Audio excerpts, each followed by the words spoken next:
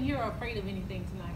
That's good. Well, today I came to encourage you and to remind you that God has given you more than enough courage. Yes. As a matter of fact, God says in his word that he is not giving us a spirit of fear, but a spirit of power, love, and a sound mind. And I think that some of us need to let that sink in tonight. You know, what do you need more courage for tonight? For me, it took courage for me to stand up here in front of you tonight, and I had to let that sink in. I didn't just tell myself I had courage. I had to believe the promises of God over my life. I had to believe what he says about me. And I think that if we begin to believe what God says about us and understand what he says, then we can begin to act differently on the outside than we feel on the inside. Amen. And I call that faith over feelings. Amen. So today I'd like to look at the call on my friend Joshua's life and see how God encouraged him as he was about to face the unknown. So I'm going to read from Joshua chapter 1, verses 1 through 9. It says, "After the death of Moses, the Lord's servant, the Lord spoke to Joshua, son of Nun, Moses' assistant. He said, 'Moses, my servant, is dead.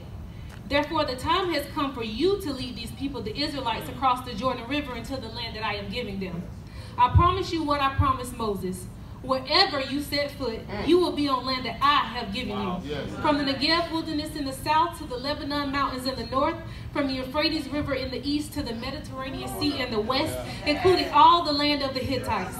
No one, everybody say with me, no one. No one will be able to stand against you as long as you live. For I will be with you as I was with Moses.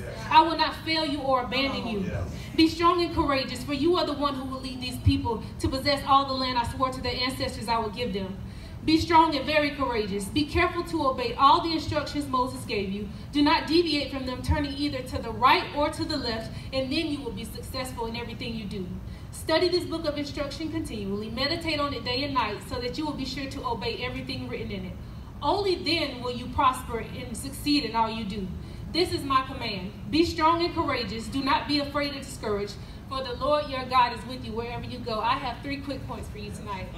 The first one is God qualifies the call. So before Moses had died, the Lord told him to present Joshua as the leader over all the Israelites. And I don't know if Joshua really felt that until we get to chapter 1 where it says, "Moses, my servant, is dead."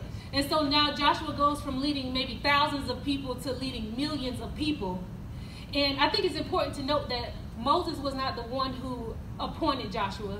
Neither was he appointed by popular vote, but it was God that had chosen him. And it wasn't that Joshua was afraid. Well, Joshua may have been afraid, I don't know, but I think that God was going to go ahead and encourage him in the spirit because he was about to step into the unknown. And so Moses had been a great leader, but God was now calling Joshua. God said, "I'm looking for you." And up until this point, here's Joshua's resume. So he had already led the Israelites into battle against the Amalekites. So he was a commander in God's army. He had already been one of the 12 spies who had searched out the land of Canaan. And he was only one of 2 who actually believed that they could conquer the land. He had been one of 70 that God had poured his spirit out upon. And so the same spirit that was upon Moses was now upon Joshua. And he had been Moses' apprentice for 40 years.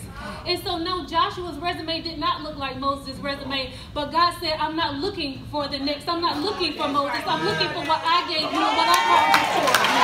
And I think that's what God is saying to us today. He said, "I'm not looking for the next. I'm not looking for the next Joyce Meyer. I'm not looking for the next Billy Graham, the next Warren Buffett, the next Steve Jobs. I am looking for you and what I called you for." He said, "Do you not see I am creating a new thing?" And he wants to do a new thing for you. And it doesn't matter if that person has a resume that's 10 feet long. It doesn't matter if that person can do it better than you. If God has called you to it, he will pave your way and he will be with you. That's it. Point number 2, wherever you go, his presence is there also. Verse number 9 says, "This is my command. Be strong and courageous. Do not be afraid or discouraged, for the Lord is with you wherever you go." I don't know about y'all, but I get a little bit more confident knowing that God is with me. The one who's never lost a battle is with me wherever I go. And he told Joshua not once, Not twice, but 3 times in verses 1 through 9 alone to be strong and courageous. And y'all, if God says something, it's important. But if he says it 3 times, it told me that I better not miss what he's saying. So not only does it tell me that God goes with me, it tells me that he goes before me. See, what he was doing was encouraging Joshua in the spirit. And he already knew what obstacles Joshua was going to face. He knew that he didn't want him to look left and he didn't want him to look right. He said, you focus on me. And I think that sometimes what we start doing, we start looking to the left and we start looking to the right, and then we start feeling like we're inadequate. But God said, if you focus on me, he said, don't compare yourself with people who are operating only in the gift, because sometimes people don't use the gift for what God gave it to them. If God called you to that thing, he will be with you, and his anointing will be there. And how many of you know that the anointing will get you way further than the gift alone? As one of my favorite speakers, Christine Caines, puts it, she said that a gift is good, a gift can entertain people, but Isaiah 10:27 says it is the anointing that breaks yokes and chains and bondages. So what is it that God is calling you today that you need to go ahead and get done? People's lives depend on what you have. Yes. What do you have that someone needs that your fear is just holding hostage? Wow. Sometimes people don't even know what they need until you present it to them. I just look at the woman at the well. I just look at the woman at the well. Point number 3 is the promised land is on the other side of your fear. Fear is one of the greatest tools of the enemy, and I'm a witness to that because fear kept me in my tracks for 10 whole years. And some of you might say, well, at least I'm not going backwards, but let me tell you, the devil doesn't care if you're not moving backwards. The only thing he cares about if you're not moving forward. Yes, ma'am. Yes, ma'am.